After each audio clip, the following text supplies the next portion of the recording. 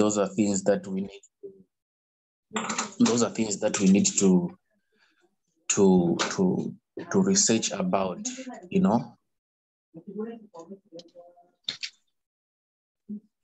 those are the things we need to research about. Whatever that we learn here, we must go there and research. You know, it's very important, guys. It's very important. You need to learn these things. So, Mr. William, I still want to appreciate you. Mr. William knows. Mr. William, we used to trade together with Mr. William. It used to be very fun. You remember Mr. William at the trading house in South Africa? Yes. I still remember one of my brother there. One of my friends called Ponzo, when he blew his account with Nasdaq, he just went and slept. Yes. But you must also share with the group that I also remember, just to share with the rest of the team, because I had the privilege of coming through to you for, I think it was during COVID times. We spent over 6 months. I think it was 6 months. We're coming over weekends, sleeping sometimes for the whole week there. So I had the privilege of literally learning from you, because I came already lost with what the industry was offering. In fact, I wanted to say that Panther, what I wanted to say, I said the first time I heard about an order block is when I came to you. 90% of the time when people were discussing market, they were always discussing the market structure, only dealing or focusing only on supply and demand. But most of the price action, I saw you doing it, and including order blocks. You understand? So that element where I went through some of the analysis with you on the platform, and I saw you taking some of the live trades, growing some of the accounts in front of me, I then noticed that there is definitely quite a lot of knowledge that you carry. You understand? And for me, I've noticed how, where I was coming from, I paid for mentorships and I paid for a lot of lessons. And at the end of the day, I did not know what I was doing. But only after I met up with you, my wife can attest to that. When I met up with you, we started seeing quite a lot of development in terms of knowledge. You gave me a lot of books. Even now on the platform, you are still sharing quite a lot of books. I take those books and I create my own presentations out of them, because I don't want to forget. I can show you, I think I've got probably 5 journals that are full of information from reading those books and the videos that you guys are posting. So this thing, for instance, the way we do it, my experience with you is that you are very learned, you are very skilled in this thing, and nobody can be able to take that one away from you. If we are to get to the level of knowledge rather than rushing for the money, we will make the money later. Right now, yes, we can make 2,000, we can make 1,000, but if we accumulate knowledge now, it will be better. So the simplest way, or my closing remarks will be, maybe you and David, you are able to sit down together and say, okay, let's make our class for the first 2 weeks to focus on mastering price action. And we focus on price action. And until we get it right, because your aim is to produce students that are very skilled and that will not blow accounts in the market and come back and say, no, I wasted my time with Forex Panther, while you have been giving quite a lot of information. So if you say focus, first 2 weeks, we focus on price action. In May, we are focusing on this and that, based on your subject line or according to your course of development. Then we follow that course. I can tell you 6 months, you will have us growing small accounts, because you know, Panther, I came to you with an account of 250. I think you remember the weekend where I had an account of 250 and then I made 5,000 into the following week. So right now, some of the results that I share with you, even on the platform, I'm only sharing what I learned from you. I grew small accounts when I was with you. So I just wanted, obviously, everybody to know that there is a lot of knowledge. You have a lot of knowledge. And if we are open-minded, we can learn a lot. We mustn't compare in the industry who's doing what. No, we must look at what you are giving us. I can tell you we'll go far. Buying signals won't teach you anything in Forex. We don't want to buy, we want to buy knowledge. You understand what I'm saying? Mm. Because then knowledge will remain with us for the longest time. Yeah. Thank you, Mr. Panther. Thank you. No, that's very good, guys. You heard it from Mr. William. He's somebody that I traded with actually. In my space, he used to come, used to drive. You know, we had what you call a trading house. There was a trading house where we used to trade from. Like he said, it was during the COVID time, and we I think we went as far as 6 months trading for sure. I remember him actually one of the good days when he came with because it used to be cold sometimes when he came with how do you call this, Mr. William? This is it gas heater? Yeah, gas heater. I remember the time when Mr. William came with the gas heater. We used to trade, we used to push, you know.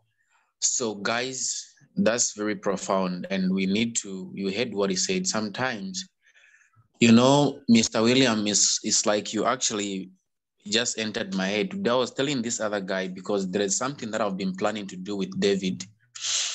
So I just needed some people who have a bit of Forex experience. So I was telling this guy to say, the problem that you have is that you are looking for the now money, which isn't a good thing. So some of us, we look in the future, you know, future money, not now money. No, we don't want now money. We invest in the future.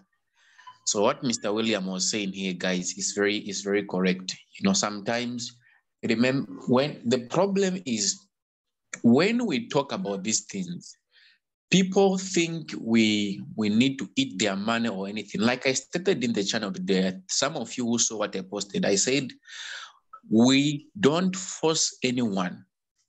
Ever since some of you joined our channel, I don't think you have ever seen at any point someone posting to say, join our VIP session, join our mentorship program. We never do those things.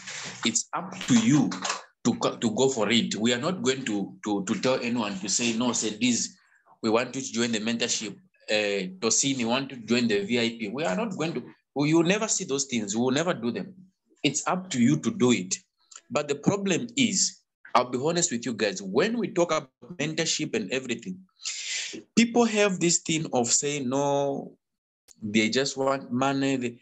Guys, we make money every day. You know, we can give you certain things for free, but it's not everything that you're going to get for free. Just like what Mr. William was saying, the biggest issue now is that we rush to put money in our trading accounts when we actually don't even have the knowledge to trade, which is a very big problem. You know, there is one guy, I think I spoke about this the other time. There's one idiotic guy from is it Botswana or Namibia? You know, who came into my channel and was getting free signals, grew his account to about $27,000. And when I remember when he reached his account to $1,000, he was like, no, I'm very happy. I've never, no, I didn't tell him to say, withdraw that money, pay for mentorship. I was just saying, no, I'm happy that you're making money. That's a very good thing.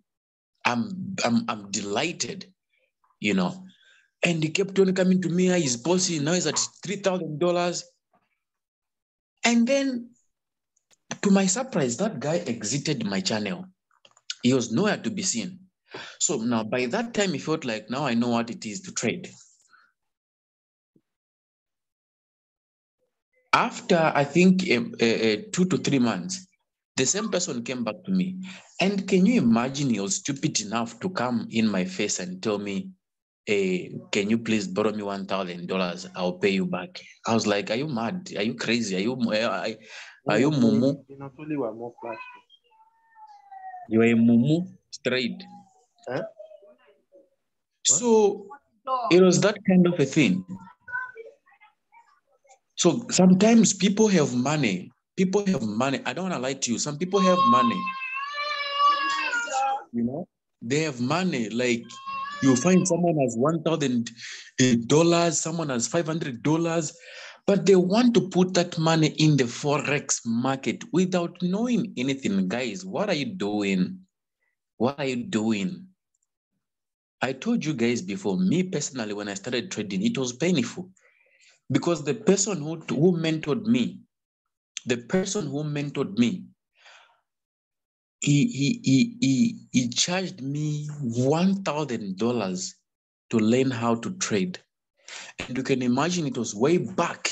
$1,000 was a lot of money for me. I had to trade an account that I was trading this small account. I was trading it. I took it from $300 up to $1,200. Then I withdrew $1,000 and I paid him.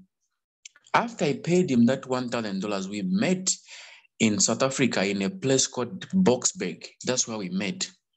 I gave him the money in cash. Here's $1,000. He took the money from me. After taking the money from me, he went. I was calling him so that we can start. I was hoping he was going to put me in any group. I was calling him. He was not taking my calls. I was calling him. Sometimes I write him a message on WhatsApp. He will reply, no, don't worry. I'll put you in the group. Meanwhile, he never had a group.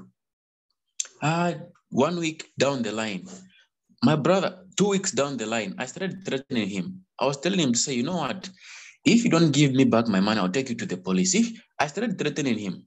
When I'm threatening him, he's replying to me saying, laugh out loud. You can imagine, guys, how that feels. 3 weeks down the line, I was still pushing this guy. And then I gave up on my own. I said, this guy, let me just leave me. Has eaten my money. It's okay. I felt so very bad. Then when the month ended, he then called me. He said, can we meet by McDonald's where we first met? I was like, this guy is mocking me up, he's really fooling me. I said, okay, it's fine. Let me come there. And by then, I was not this Forex panther. I was broke. I didn't have money. It was difficult for me. It's just that I had the passion, I had the love for trading. From where I used to stay to go to that McDonald's, it was like about 10 kilometers away. I had to walk. I reached there and I looked at him. When I had so much anger, I just told myself, to this guy, when we meet, we'll fight. It's either I take his phone or something. So when I met him,